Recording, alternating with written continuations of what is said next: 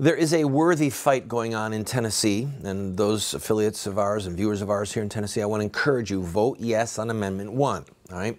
The Tennessee Supreme Court ruled a few years back that child killing was a fundamental constitutional right under the Tennessee Constitution. Some of the locals in Tennessee say that it went further than federal courts have gone. And because it is case law, that we here in Tennessee need to change the ballot, or rather the state constitution. So here's what Amendment 1 says.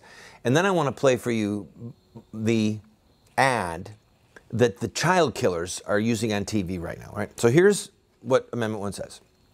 Nothing in this Constitution, that's the Tennessee Constitution, secures or protects a right to abortion or requires the funding of an abortion.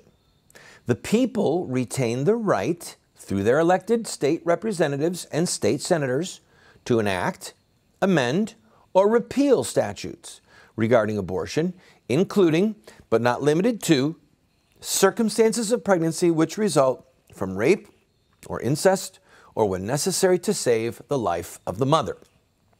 There it is. It basically takes away the right of the state Supreme Court of Tennessee to say that this is an unfettered constitutional right, and just says, look, the people hold the right, have the right through their state officials to change the law. Okay? Nothing really earth-shattering here. This isn't making child killing illegal, right? It's not defunding Planned Parenthood.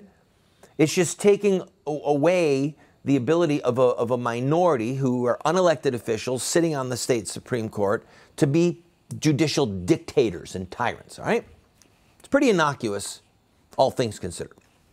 Now, listen to this ad. Watch this ad and these phony ministers. Go ahead. In Tennessee, we try to live lives of faith, particularly in the most difficult times. But Amendment 1 would put government in the midst of our most personal and private decisions. Like what to do when a woman has been raped, or a pregnant woman has been diagnosed with cancer. In truth, only families can make these decisions. And they do it in alignment with their own faith. And it is not for the rest of us to judge. Please vote no on Amendment 1. It goes too far.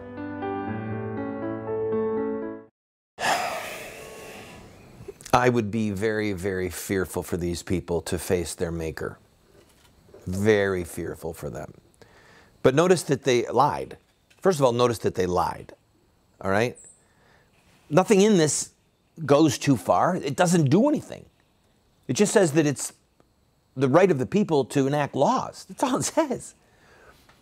But I'll go a step further.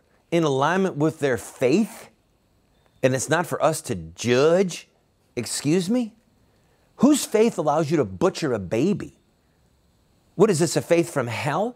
I mean, these are people who I'm guessing are baptized Christians who have become, in this, servants of Satan. And I'm calling out to all y'all, you're servants of Satan. You have blood on your hands. You have blood on your hands. There is no part of the Christian faith that allows you to butcher a baby. And yes, we are called to judge with righteous judgment. Okay, that's what the Bible says. Judge with righteous judgment. Defend the fatherless. Don't throw them into the hands of butchers in the name of Christianity. God have mercy on them.